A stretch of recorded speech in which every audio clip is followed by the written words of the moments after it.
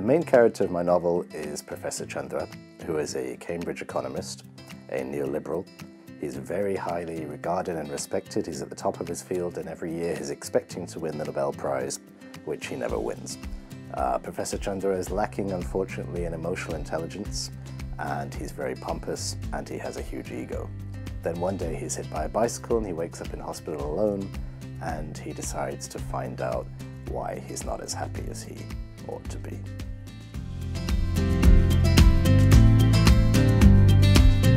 What I'd like readers to feel when they finish the book is a sense of hope and a sense of faith, just to put a little more faith in life and a little less cynicism and pessimism. And I hope the book can affect that by showing that somebody like Professor Chandra, who's very identified with his intellect, can look back at his life and realize that the things that really mattered were his experiences of love rather than his achievements. So I'm a fellow of the Hemera Foundation for Writers and Artists for the Meditation Practice.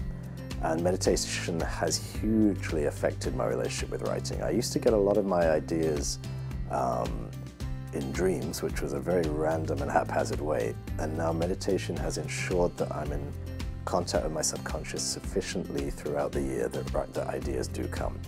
And I'm able to trust that process.